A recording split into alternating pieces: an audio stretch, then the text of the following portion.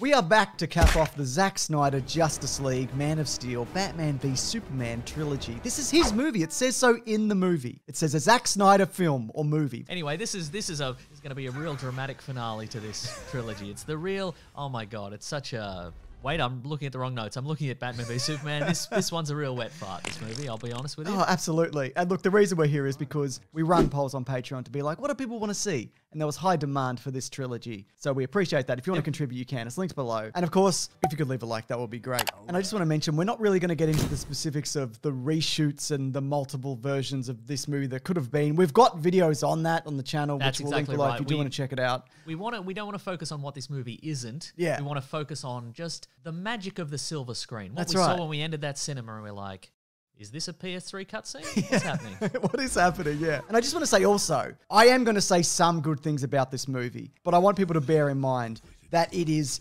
infinitely worse than the two that come before this. I agree. In almost every way. I feel like that's going to be skewed somewhat, Yes. so I need to say that. But I also feel like that isn't necessarily a more controversial opinion. I just meant people might be upset that I'm saying anything good about this movie. Oh, sure, That's sure, where sure. that's where I'm I coming see. at this from. I yeah. understand. Okay, we're on the Yeah. same page now. It's interesting though with this movie because things were looking good because there was a bit of an uptick in the DC universe in general. I know Batman v Superman has its fans, but it didn't perform super well. It didn't hit $1 billion. I'm not saying it's a flop. Please don't misconstrue that. But it didn't perform as well as it should have. Wonder Woman though came out and crushed it. Yeah, right. Universally beloved. And yes, I know some people didn't like it. I know. I'm talking in generalities. James, you're not allowed to speak in generalities on the internet. Yeah. Everything you say must contain the sum total of all human knowledge. That's all I'm saying. Yeah, you're right. You're right. But the thing is, this is obviously a response to Batman v Superman because it started filming straight away. That movie came out, then they went straight into this. And the reason it was changed, I feel, is purely financial.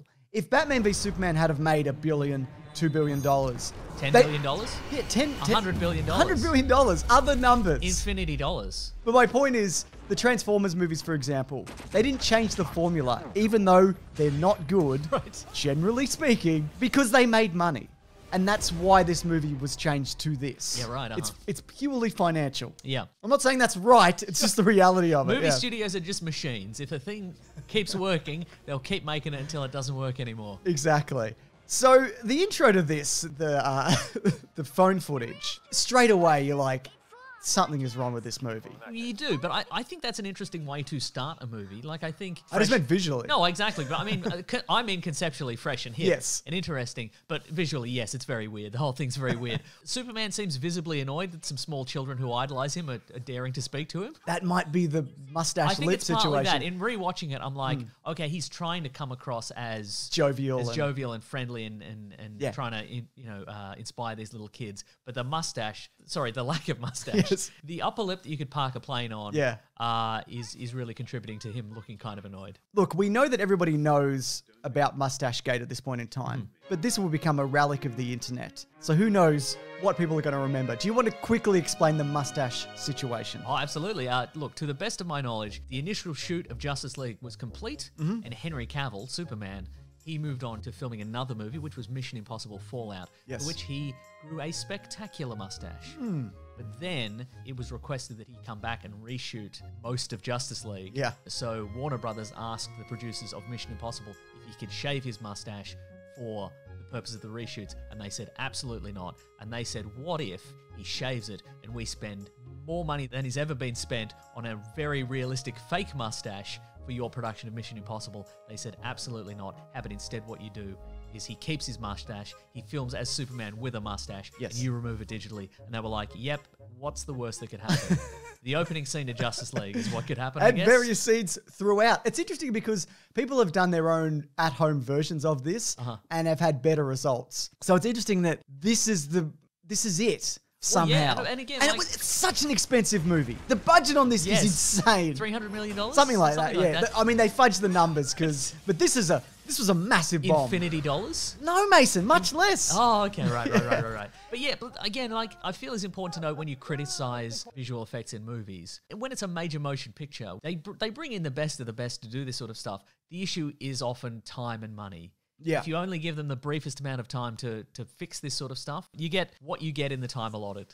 And I think that's what they got here. Totally. I think they could have fixed this scene, and I've mentioned this before, if they just didn't show Superman's face. It's a kid holding a camera, so they're just holding it askew and you don't see it. Yeah, right. I think that would have fixed the entire scene. Or they've accidentally left a Snapchat filter on. And he's got a cartoon mustache. And then we wouldn't even know. That is a better idea. A little monocle keeps appearing. That's right, yeah. Another massive problem with this film is it looks terrible. The Yeah, color grading, it's like a horrible cartoon nightmare. Almost everything in this movie looks like a video game cutscene. Yeah. But also, the visual effects in the Steppenwolf versus the Amazon scene are so jarring, it looks like it's going to turn into a Kit Kat ad.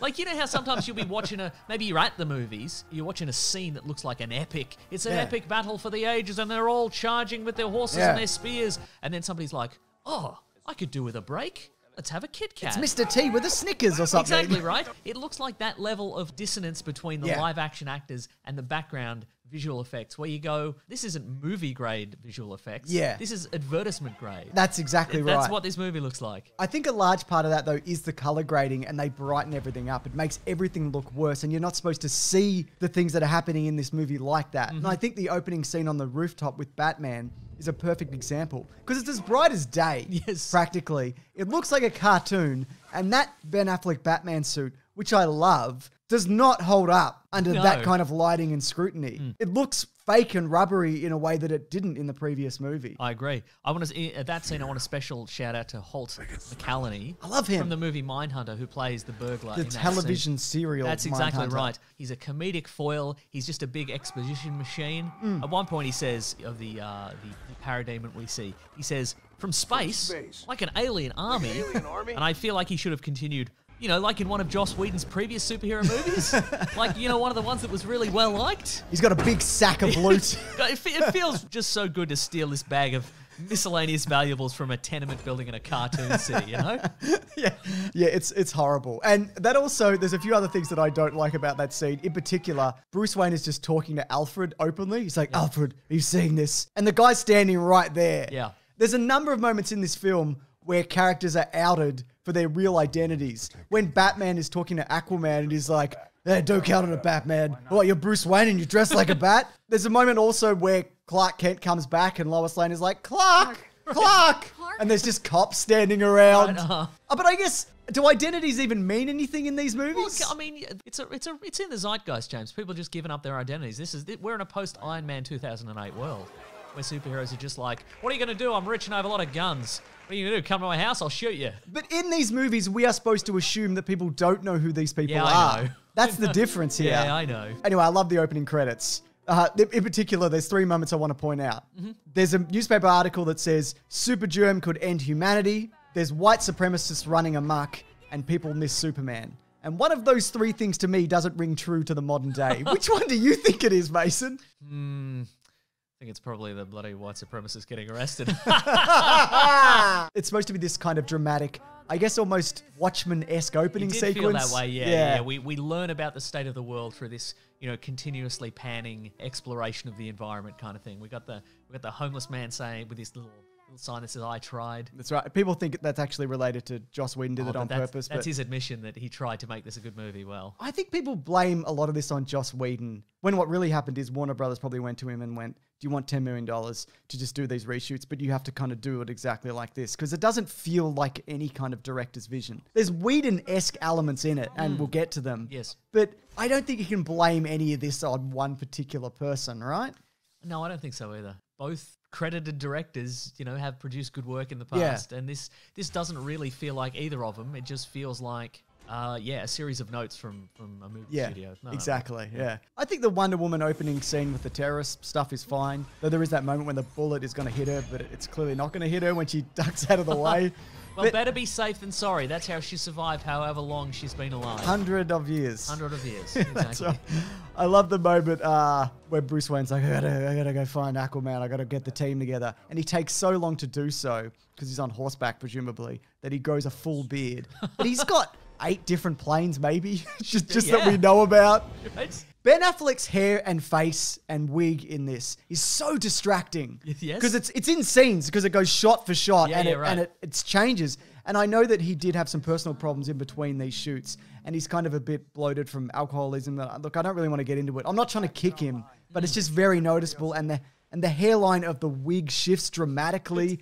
It's so visually jarring. I know you're a very big wig connoisseur. So. Yeah. Also, I love that this version of Aquaman he litters in the ocean and he he's just like, throws a bottle of whiskey in the ocean. He's like, I don't even care about global warming. I love it, in fact. Because he's that kind of guy. He's not a snowflake, is he? He's a cool, rad dude. There should have been a scene later in Aquaman, the movie, when the Atlanteans are like, we're throwing all this litter back onto the surface world. And he's like, tugging at his collar like, oh. Maybe he didn't feel as connected to his heritage then. Yeah. So. I think he does have some good moments in it. And even more so in his own movie. That bubble moment is weird, where they step into the air bubble together. They didn't quite know how to say, how do we speak underwater? I think it's not that. You think so? Upon rewatching this, I think it's because it's a reshoot. Yes. And that way you can just do it against a green screen and you don't have to CGI the hair all floating about. That's also That would have true, been super expensive. Because Yeah. that whole movie, the Aquaman movie, all the underwater stuff, they comp out all the hair and re-put it back in. Right. You don't have to do any of that. You can just have him standing in a bubble. Barry Allen. Yes. I've just written, learn to run, idiot. It's your whole deal. It's the only thing you do. Right? And there's also that moment, and I know we've talked this to death, but when Batman turns up and is like, come and join my team. Do you like being on a team? And he's like, I love being on teams. And he's like, I don't know what your abilities are. Catch this batarang. You don't know what's going to happen here. It might be that he has incredible quantum teleportation abilities that are only interrupted by like solid stainless steel. That'll definitely kill him. That's his one weakness, kryptonite style. Yeah, just not good. Look, I've written here somewhere. Let's see if I can find it. I've written Barry Allen walks this line between enthusiastic and annoying, and then he steps right over it. Yeah. Like there's some moments, especially in that scene where he's first meeting Batman, where I'm like, oh, okay, I get it. You know, he needs friends, or, you know, he's, what are you doing in my house or whatever. But then he's like, brunch. What's the deal with brunch? I think that's the Joss Whedon kind of reshoot dialogue. Because there's the classic Joss Whedon falling on some boobs. Mm-hmm, Great gag. Uh-huh. There's a moment where Superman's like, I thought you didn't like me. And Batman's like, well, I kind of like you. It's just... I think Victor Stone is good in this and very hard done by. I think he puts in a very good performance for the 40 seconds he's in this movie, really. It's true. Yeah. There's also an unfinished plot point, and I know it's in the other version, where Steinberg's like, am I a bad guy or not? And Aquaman's like, maybe this guy's a bad guy. He's not. He's just not. That would have taken up too much time. We need to look at other things. We need to insert an Eastern European family who are being pestered by alien space bugs. So there's no time for character development, all right? Why put in that family? And I sort of get it, because it's like, these are some people on the ground that you, the audience, can relate to. Yes. But you know who I want to relate to and feel empathy for? Mm-hmm. The fucking main people in these movies, the Justice League. Mm-hmm. That's who I'm here for. Oh, yeah. They don't even talk. It's... I don't know. It's just bizarre to me. What a weird addition. You mentioned this before, but the boom tube effect, it's so bad for one. Mm-hmm. And it doesn't really boom. It goes a tube. Yeah. It's a weird kind of beehive-esque pattern on it, sort of, and it's just a big blue laser and... Well, they had some 3D models of big blue lasers lying around, yeah. Yeah. And look, to get back to the Themyscira escape, where they're trying to get rid of the box, I actually don't mind that sequence, the idea that they're trying to get it away from him. It looks bad, but... Look, side note. Every scene with Steppenwolf, I've just written here in my notes, Steppenwolf looks so bad. He looks so bad. Atrocious. And it's, of course, because they changed the look of the character. A lot of that was probably supposed to be Darkseid, including the flashback, which, by the way, really great. Flashback's good. Don't tease a Green Lantern in Act 1 and then not pay it off later. Like, I mean, it's a bit vague, but I feel confident in saying when I saw this at the cinemas, I'm like... Well, they're all in a lot of trouble, but when Green Lantern shows up, they're laying the groundwork. One of these side characters must be, maybe it's the Russian man in the house. Maybe he's going to be Green Lantern. Maybe Martian Manhunter is also a Green Lantern. Right? Yeah. Yes. He's holding all the cards. But the idea behind how they're trying to keep these boxes away from Steppenwolf, they're so bad at it. For one, on Themyscira, where are you taking it? One person has ever left. You're going to get it off the island? If you've got another room made of rocks, you can put it in that he can easily smash through. What are you doing? A room of rocks, and then a bunch of Amazons with regular bows and arrows That's surrounding right, it. yes. What do you think's going to come out of that?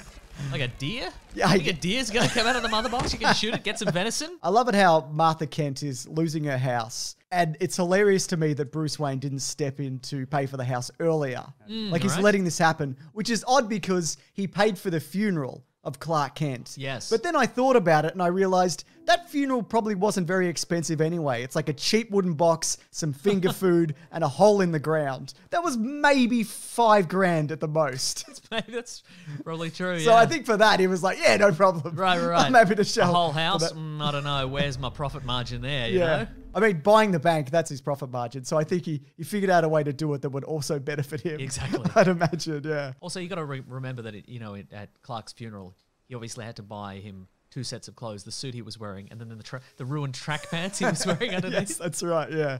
Would you want to talk about that, his return? Well, I guess so, yeah. Well, you touch the box, a lightning box, and he yeah. comes back. I don't mind that fight sequence. It looks bad because it's all been recolor graded. Yeah. But they're all coming at him and he's kind of batting them aside. It's all right. Looks pretty good, yeah. I'm down on everything that came before that, I think. Yeah. One, Cyborg and Flash decide they have to dig up Clark in real time at regular speed. Yeah. There's a clock ticking, guys. Come on. Flash, you dig him up super speed. Cyborg, you can say a prayer. Yeah. And it's all worked out. But I like in that sequence where the Aquaman's like, oh yeah, we say Aquaman in Australia, not Aquaman. Just, we'll get the comments. It's one of those things I feel like I need to mention. But he's immediately like, this is very wrong and upsetting. Like like all his vital signs are just off the charts at this point. Also, what's your backup plan if this doesn't work? Because statistically speaking, it's never worked.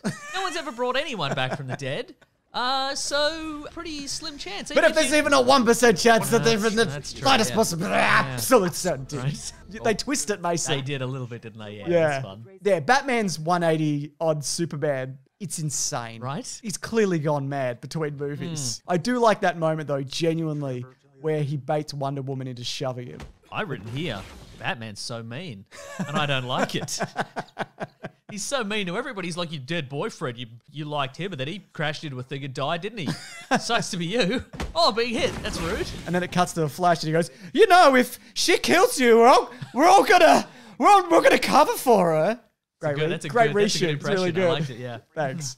It's also cool that when Superman gets out, they all leave Batman in the Kryptonian ship. They fuck off, and they go to fight while he pants his way across the grass to get there. Well, I mean, to be fair, that's how it was really going to go.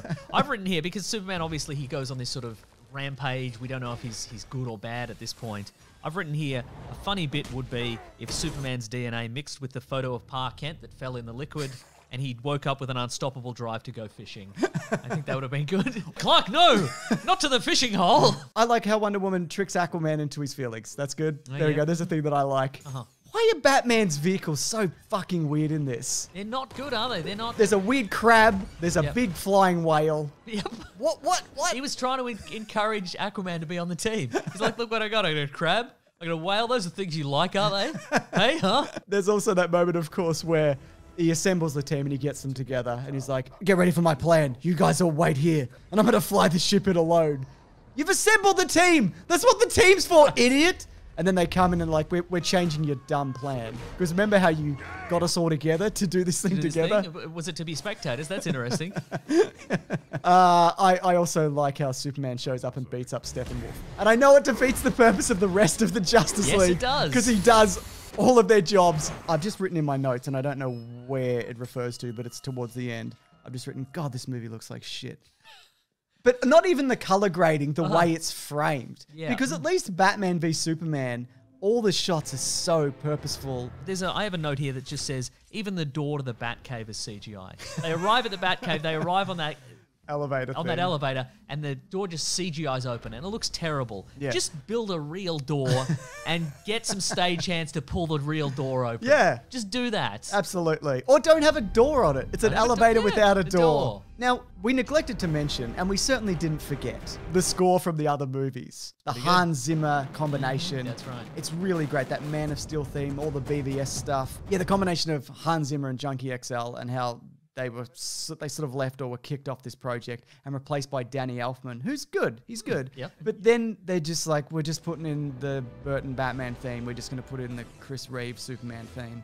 And I understand, like, I get it because people know those. But this score is nothing. I feel bad only bringing up the score in these movies now just to say, this isn't good, when the previous two were so good. But hey, it's worth mentioning, I feel. I agree. Do the Flash and Cyborg have iconic... I mean, Wonder Woman's got... But do Flash and Cyborg have iconic themes? Yes. Oh, Cyborg's is pew pew pew pew pew pew pew pew pew pew pew pew pew computer games.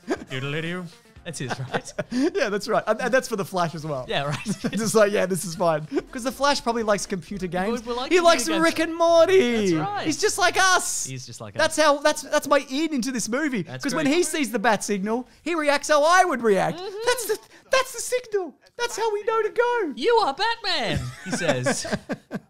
Hey, bystander, that's Batman. Jim Gordon's in this. Yep. J.K. Simmons, love him. Great. I mean, he's in it for 2 minutes. Yeah. Clark returns to work, doesn't he? Yep. It's still never resolved. There's not even a line. There's not even a line in there. What could it be? I don't know.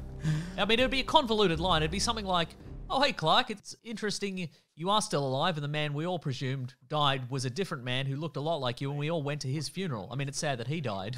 And you didn't, you fell under some rocks or something. I don't know. Maybe that's what happened. Where are you on post-credits? Oh, of course, look. Look, James. First one, I like the first one. Oh, that's right. The race between Superman and the Flash. That's fun. And that's, that's a nod to very much the classic Superman, the Flash rivalry. Who's the fastest? They're always racing. That's right.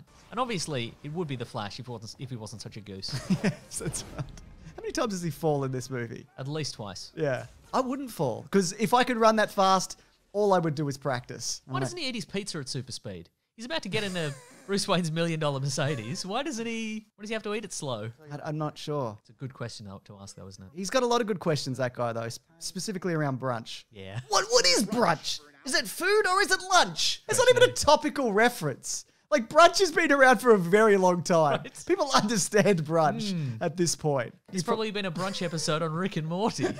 So there's that post-credits, but then there's the second one. There's the second one where Lex Luthor has made his escape from prison, and he's on a yacht, and he's become Gene Hackman Lex Luthor. How'd he do it? I don't. Suits. It's the suit. Yeah, it's the suit. The suit and the neckerchief, probably. It's strange that he jumped to that combination of clothing from like t-shirt, exactly. T-shirt and suit jacket and jeans or whatever he was wearing. But then it turns out that him and Deathstroke, and he's like, well, if these guys have a Justice League, we'll just have to form a league of our own. And everybody in the cinema went, like the baseball movie. Because that's the only time anyone ever says that. Maybe that's the only reference we have to the phrase, a league of their own. Yeah. Anyway, it's trivia time. Trivia. Our famous segment of the show. I love it. So the prison guard in this, and also one of the cops we see, that's the original Jimmy Olsen from the Chris Reeve Superman movies. Oh, that is trivia. Also, if you haven't listened to the extended audio edition of this, all the other trivia from the IMDb, it's in there. We went through it step by step. Piece by piece. That's right. And if we've not mentioned something that you wanted us to mention, that's also in the extended version, isn't it? That's absolutely right. It's all there. We didn't not mention it. We're all on the same page That's here. right. With regarding the knowing of trivia about this movie. Though I'm not sure we're entirely on the same page because for me, it's fine. Like this movie on its own. If you take it just on its own, it's like one of the okay Resident Evil movies. Okay. It's like Hobbs and Shaw. It's one of the dull X-Men movies. I mean, when you look at it in comparison to what came before, it's a fucking nightmare. It makes no sense. Absolutely, yes. But when you take it on its own, for me, it's just a very, very weird and average movie. I see what you're saying. I acknowledge what you're saying. I know I'm wrong. I know that. You're not wrong. It's just I feel like, again, they had so many opportunities. They had so many chances to get this right. Yeah. And it should have been This way is better. the Justice League movie. Right, exactly. It's crazy. This is some of the most iconic comic book characters ever put on the page and ever put on the screen, and this is what you're giving us. Is that a Hobbs and Shaw? an okay Resident Evil movie. That's what we're getting with these guys. Good point. Yeah. Yeah, thanks. Yeah. I like Superman. He's having a good time. See, that's I feel But like, it doesn't feel on it, though. That's the problem with it. I'm like, it's good to see you, Superman. Who is this, though? Right? Anyways, are you looking forward to the Snyder Cut? Yeah, kind of now, yeah. Yeah. Again, for me personally... At least even if it's worse, which some people say, well, what if it's worse? How, for one. Right. But at least it's a vision, you know? Exactly. Somebody made some choices. Yeah. They weren't forced into some choices making this movie. Yeah, look, for me, the only way is up for the Snyder Cut. or sideways. But definitely not down. Wow. Powerful words. Anyways, this has been Caravan of Garbage. We do this every week. That's right, If you we got do. suggestions, chuck it up on Patreon. We'd love to hear it. And of course, here's a hint towards next week's episode. Matthew McConaughey, Christian Bale. Oh my God, are you looking forward to that? Yeah. Yeah, me too. Anyway, subscribe if you want. There's videos here all the time. Check it out. Bell icons. Thank you for watching, contributing, commenting, having a good time with this movie like we did. Let us know any trivia we missed. I mean, we didn't. We did. It's in the extended. No, it's in the extended, but Let us know your opinion. But we share that opinion. that's right. We're with you, the viewer and or listener. That's right. Thanks, guys. Grab that gem, you guys. We'll see you next week. Goodbye.